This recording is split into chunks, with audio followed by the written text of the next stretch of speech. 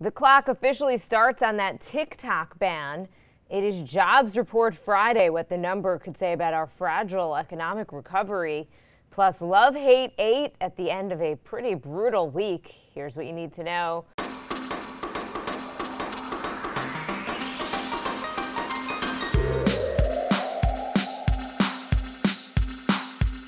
Good morning. This is Cheddar's Need2Know podcast for Friday, August 7th. I'm Jill Wagner with Carlo Versano.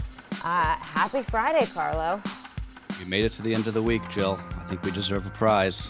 I think so. Before we start, some breaking news at this hour. There appears to have just been a pretty significant blackout affecting a large part of Manhattan. This includes the Upper West Side, the Upper East Side, and Harlem. Did you see it on your way in? I couldn't really, so I was looking because I drive, I get the view of pretty much all of Manhattan. It was hard to tell. I think it was definitely darker in the, up on the Upper East Side, but I couldn't, well, it wasn't like that dramatic picture when we had that blackout a few years ago.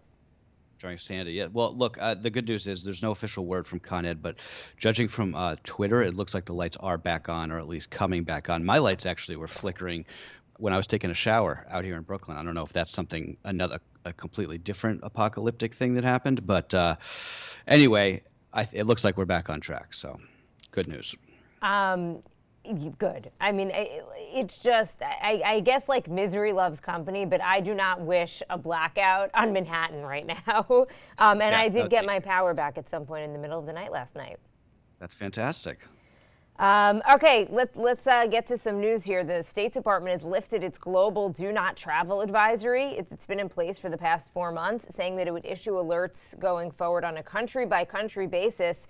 American travelers still face travel restrictions that keep them from traveling to most other countries, including the entire EU. The governor of Ohio, meanwhile, tested positive for COVID-19 just before he was set to meet President Trump.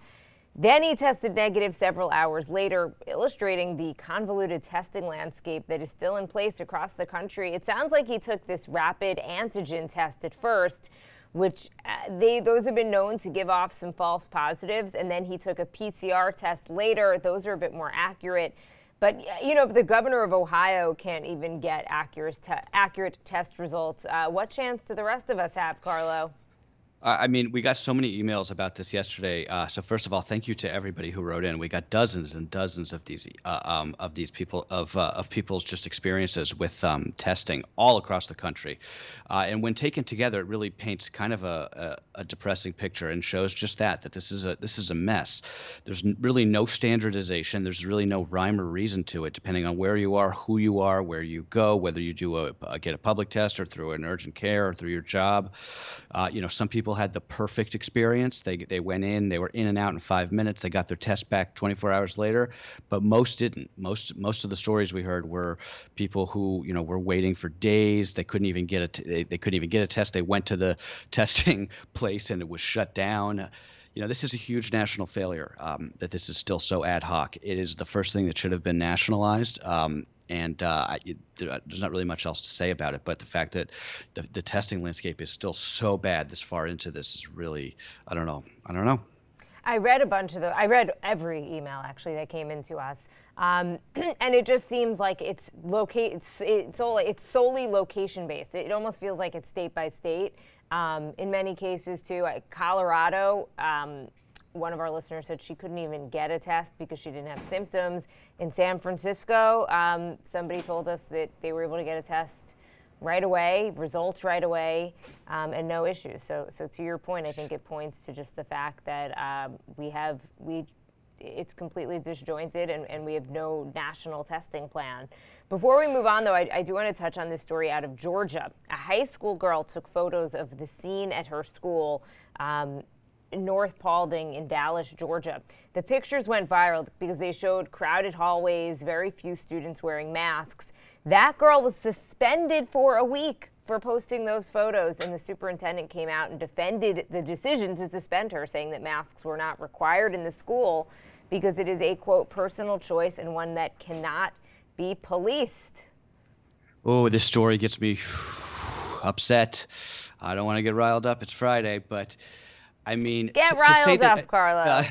well, I mean, to say that you can't police mask wearing. I mean, tell that to every high school girl who has been embarrassed, right, for being told their skirt is too short or like the straps on their tank top are too thin. I mean, I remember back when I was in high school, girlfriends of mine would be pulled out of class because they were wearing like spaghetti strap tank tops and told to cover up. Like, what a joke. What an embarrassment. This girl should sue the school, frankly. The superintendent of Paulding County School District, this guy, Brian Otot. You should be ashamed of yourself. Do your job. And this is not your job to suspend this girl for showing what a mess that this already is. And we're in what, the first week of August? I was going to make a point about guns, and what schools have been forced to do because of gun violence. And there is no outcry about rights, when it comes to the students, Right. when it comes to, gun drills and God knows what else. And it's a good segue here. New York's Attorney General has filed a lawsuit against the NRA, alleging that the CEO, Wayne LaPierre, and other top officials have been draining the gun lobby of $64 million over years, using that money to fund their own lavish lifestyles. At a news conference, the Attorney General, Letitia James, saying she is seeking the dismantling of the entire NRA, citing a pattern of alleged brazen illegality, for LaPierre and others to be banned from working at other nonprofits. The NRA immediately countersued, and they call this a political stunt. Yeah, so I'm going to keep my personal feelings about the National Rifle Association to myself because I don't want to get in trouble. But all I'll say is politically, I think the timing is kind of short-sighted here on the part of Tish James, who is a Democrat. She's sort of like a rising Democratic star here in New York. And sure, part of this is political. I mean, there's no question about that. These things always are. But I just think the timing is ill considered on the part of the Democrats because this is going to motivate Trump supporters and it's going to motivate NRA supporters. And even if there is some sort of favorable resolution for her in this suit, it won't be for years. So I'm not exactly sure why they decided to do this in an election year, to be honest. I don't know. Maybe they think it's a motivating thing for people on the left, but I don't know if that's the case. It could to your point, it could potentially backfire and be motivating for people on the right. Switching gears, though, the tropics looking pretty quiet right now, but don't expect that to last. NOAA has revised its forecast for the Atlantic hurricane season, now predicting 19 to 25 named storms to form this year. So we've already had 9. NOAA has never before forecast up to 25 storms. I say this as a lot of power is still out in the Northeast after the tropical storm earlier this week. That was not even horrible, right? I mean, when you think about that wasn't even a hurricane. It wasn't even a hurricane. And those storms gained strength. It was only August. They actually say that they might have to go to Greek letters, actually, if the storms are named. So if they go all the way up to Z, we might have to go to Greek letters to start. I mean, nobody has the stomach for this. Of course, you know what they say about Mother Nature. She doesn't care about your plans, right? So I think buckle up, folks. I don't know what else there is to say. Like, look, again, losing power for 3 days, it is what it is. I had to throw out a bunch of food. My daughter, as I've discussed here, has food allergies, and it just complicates everything. Like, we have stocked up on certain brands of food that we know that she can tolerate, and they're not always available. So, I mean, like, it does add a level of complication, but I'm not going to say that my situation was so horrific. I did see, though, as we mentioned yesterday, just what dealing with something else on top of a pandemic feels like, and it is just a lot. And I mentioned yesterday, I forgot my masks for the first time. I feel like my husband ran into the supermarket quickly to pick up, because we needed more milk and we needed some things for my daughter. And like, he didn't do some of the things that he sometimes does with the washing the hands. It's just, look, your brain can only handle so much, right? Like, my parents were going to go to stay with another family. And they were just like, they would never even think of doing that normally in the pandemic, just because you're sharing the same air, you're inside, whatever. But they were just like, we may do it. So you just let your guard down a little bit when you're dealing with something else like power outages or whatever it may be. And I don't think that bodes well for the rest of this hurricane season or wildfire season in California, if people especially have to evacuate.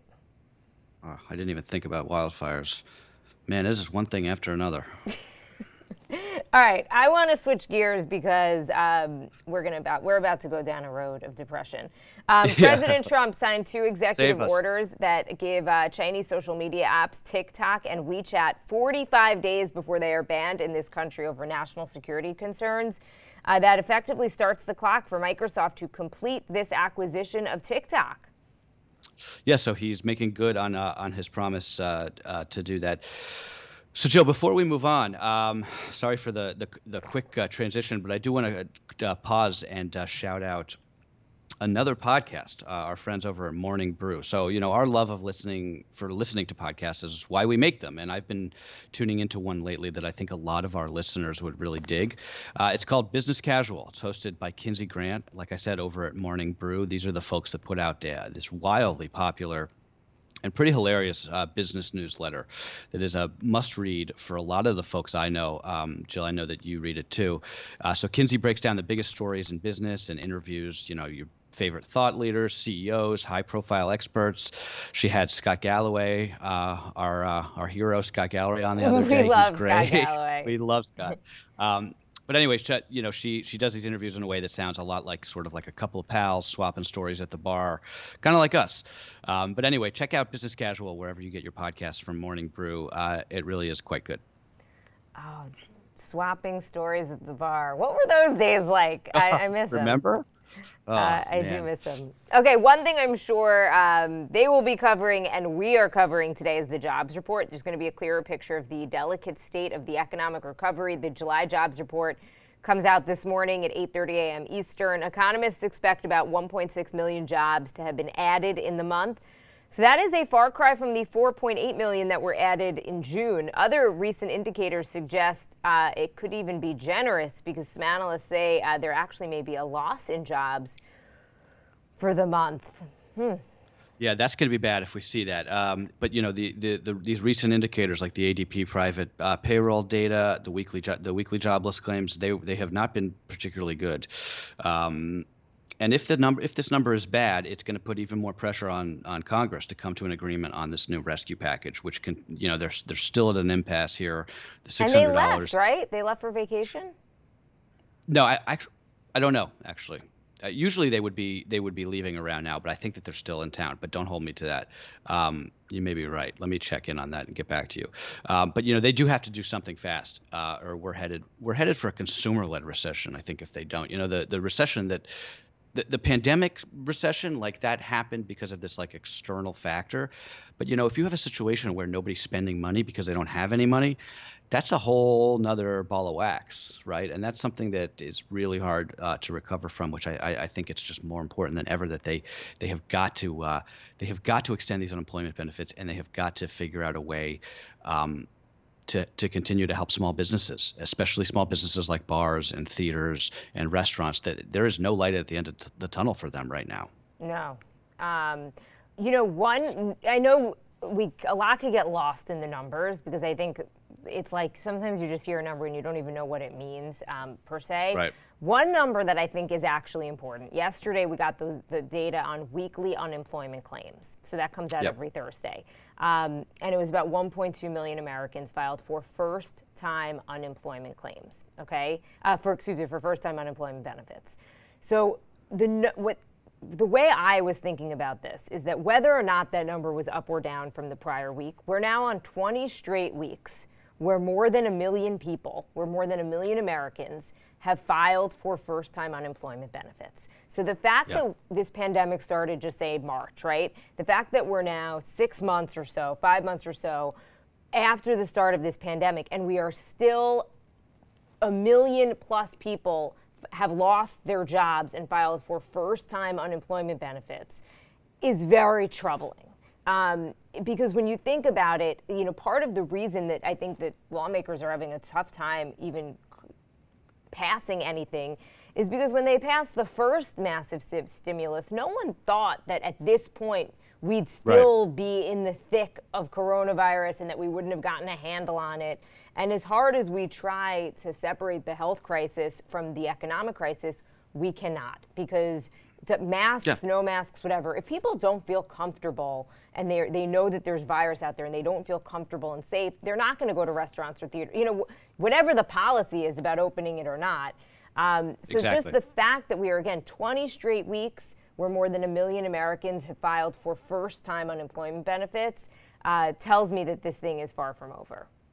No, and you hit on something really important, I think, that gets overlooked, which is, the whole point of everything that we did back in March and April was under this expectation that it was going to be super painful but short, right?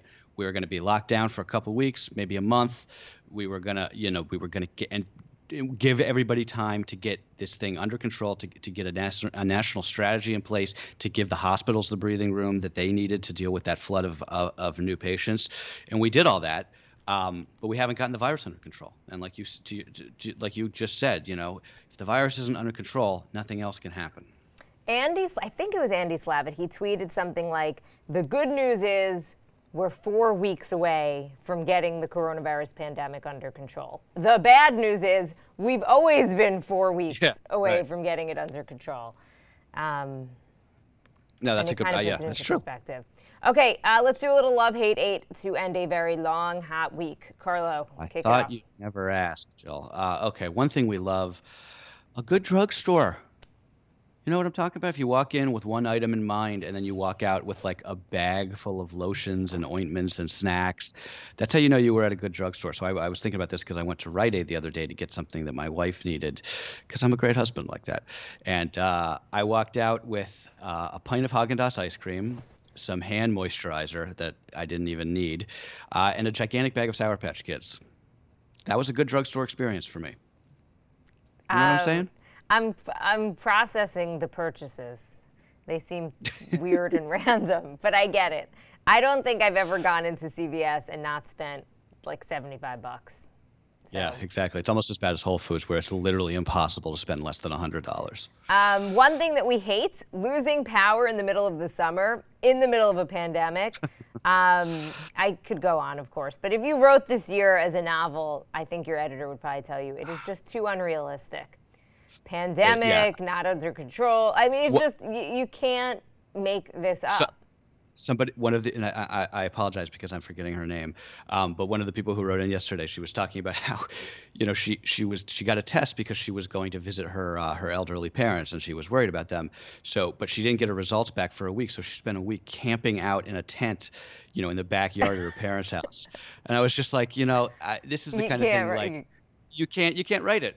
One day you'll look back and be like, I remember the summer of 2020 when I spent the summer in a tent in my backyard. So I didn't accidentally give my parents coronavirus. I think I'm all these days are blurring, but I think I mentioned yesterday, I texted that to my husband as I was laying on my daughter's play mat in our basement because it was cooler than the 100 degrees. We're not going to a hotel because obviously that would be too risky, and just saying one day we will look back at this and laugh. And he or else you'll cry. All right, everybody, let's leave it there. It's been a long week. Wait, I didn't do what? Oh, you didn't do 8. You didn't do 8. You didn't do 8. Go. Sorry. I'm sorry. Okay. Well, it's not even a great one, but I do want to. The one thing that we ate or drank this week is this Stock's chocolate black cold brew, and it sounds like I'm doing an ad right now, but I'm really not. My brother and I got addicted to this stuff when we were out east with my folks. You add a little Baileys in there if you want to live dangerously. There's no rules anymore. Nothing says you can't put some Baileys in your iced coffee, but it really is that good. So Stock, STOK is the name of the brand. I don't know if you're listening. I'm happy to take some free bottles, although that may be an ethics violation now that I think about it. So maybe not. But anyway, it's good. I'm a big cold brew fan here. Okay, that's good to know. I've never had it. Oh, Lord. Okay, Joe. Well, we did good this week. I'm glad All you're right. back and have an hour. All right, me too. Thanks for bearing with me, everybody, this week. That's what you need to know for Friday, August 7th. Safe this weekend, guys.